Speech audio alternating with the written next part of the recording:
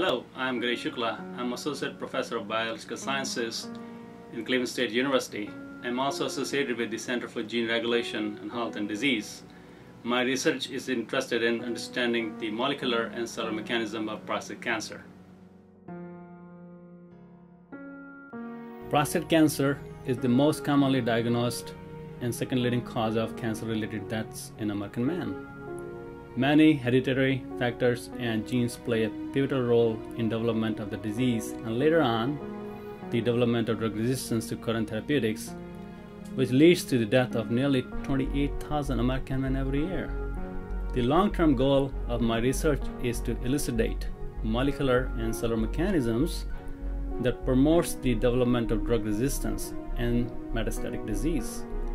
My research program is aimed at to identify small RNA molecules which are intrinsically produced in our cells and also constantly keep disease-promoting genes under the regulatory control.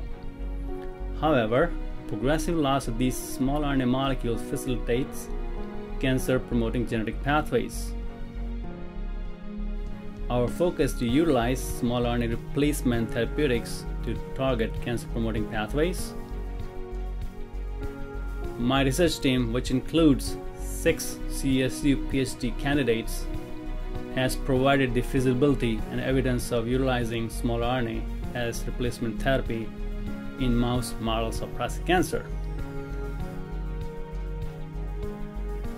Our research at Cleveland State University is focusing on understanding these mechanisms and will help us to develop a novel therapeutics so we can help prostate cancer patients who develop resistance to the current drugs.